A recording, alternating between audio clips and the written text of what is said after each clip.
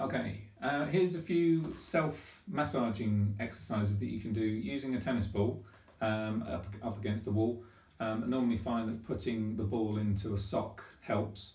And you can use it for massaging the top of the shoulder blade, where the levator scapula is, the infraspinatus muscle, rhomboids in between the shoulder blades. Just make sure that you don't go too close or onto the spine.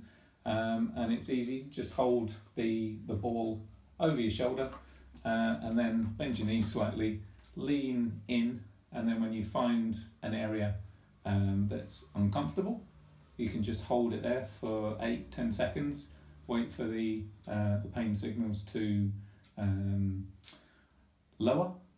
Make sure that you're breathing nice and steadily as you do it. Just make sure, and that will help your central nervous system kind of loosen off, allow the pain signals to not be transmitted quite as frequently to your brain, and then repeat on the opposite side if you feel as necessary, and just work it into any area that you're feeling tightness. Okay.